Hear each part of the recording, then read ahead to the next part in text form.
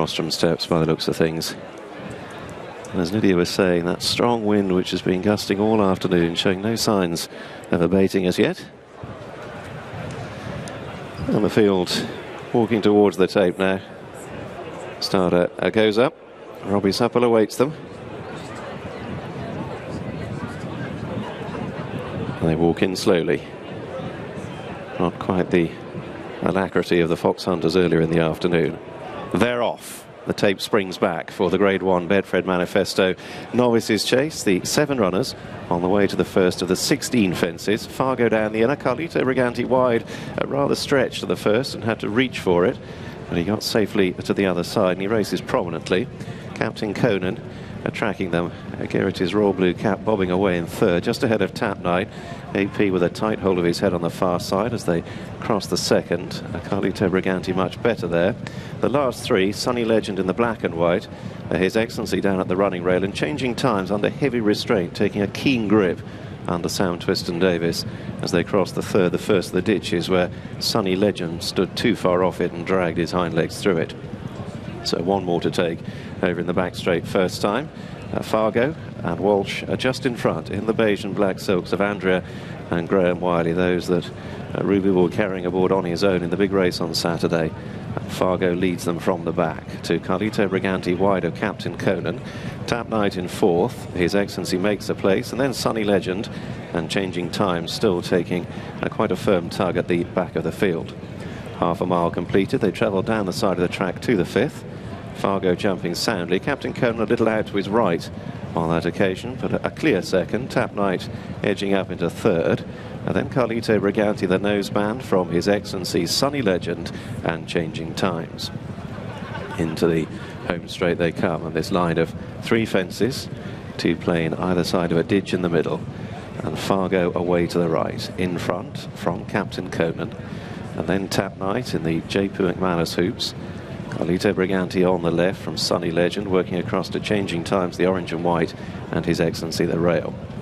Over the second of the ditches, and all 7 handled it well enough. Slightly longer run now to the fence, which will be completing the jumping in a circuit's time. Number 8 on this occasion, bringing them steadily to halfway in this Grade 1 Betfred Manifesto Novices Chase. First run in 2009, and Fargo leading for Walsh and Nichols, who look for a double on the day. And again he jumps well there from Captain Conan.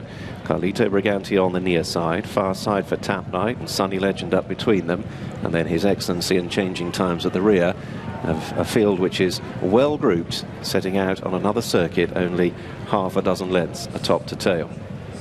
So Fargo with an uncontested lead, but Captain Conan close up, a length and a half down. Tap Knight stalking the leading pair. Carlito Geraghty charting a slightly wider course from Sunny Legend, and then His Excellency and changing times. Back where they started from, moving on now towards the 9th. These 4 fences coming rapid fire down the back straight. Fargo from Captain Conan. Carlito Geraghty deep. Sunny Legend hit that one, his second error of the race. Tap Knight continues to travel kindly behind the leading line. Both His Excellency and changing times weighted with as they move on to fence 10. Fargo joined by Carlito Geraghty wide, Captain Conan sandwiched between them, and he was the least slick of the leading pair, backed off it slightly, and quickly back on the bridle and pushing his nose up between horses. Tap Knight next, then changing times, Sunny Legend and His Excellency. Another of the ditches, Captain Conan much better there, really attacked it, jumped it well, came up sides Fargo. Carlito Geraghty a half length down. Tap Knight remains only 2 lengths off the lead as they take the final fence on the far side, and a blunder, quite a serious one as well, from changing times, who scattered the spruce high.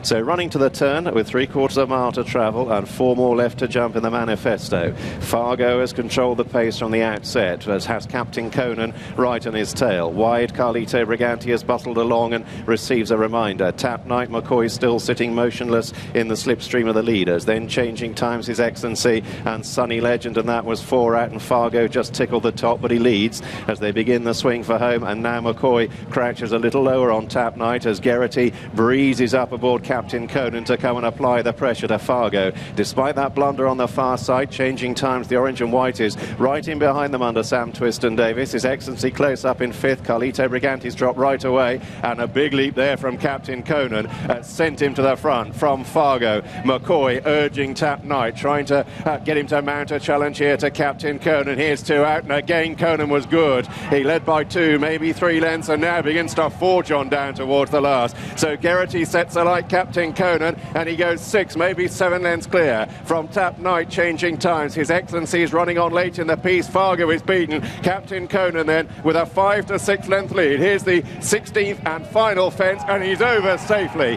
Tap Knight chases him off up the run-in. Changing times is back in 3rd, then his Excellency, but Captain Conan bowled all the way up the home straight, not for catching. Conan the Destroyer lands the Betfred Manifesto. Captain Conan and Barry Geraghty win for Nicky Henderson. Tap Knight is 2nd, Changing times is in 3rd, and his Excellency was in 4th. There were some really beautiful jumps from Captain Conan over the last 3 fences there, and the 6 to 5 favourite has won this Grade 1 Manifesto, sponsored by Betfred, for Barry Geraghty and Nicky Henderson. 2nd is Tap Knight, who tried to muster a challenge but just couldn't ever quite get to the winner. Tony McCoy and Lucinda Russell in 2nd, and 3rd was Changing Times for the Tristan Davis team. They survived a bad blunder, really bad blunder, 5 out, to come into the race with every chance and then just sort of fade from the 2nd last onwards. His Excellently typically patiently ridden, didn't quite manage to pick up the pieces in the way that he has done in some races, and finished 4th. But look at those jumps, they're superb. And you were making the point as we were watching the last 3 fences that when he has got his head and gone to the fences out in front, he's been pretty spectacular. He got better as the race went on, jumping wise, didn't he? Because he's sticky at a few fences on the first circuit, but as soon as he got to the front, those 3 fences up the straight, or 4 fences that mattered, he was very good each time. I just think he's a happier horse out in front, dominating, whether it's 2 miles or 2.5, but his class has come to the fore today. It was just too good for him. You're foreseeing great things, I think, with Positive rides over 2 miles next season. Just love to see him around Sandown and attacking those railway fences. I know he's won a Silly Isles round there as well, but they've got plenty of options.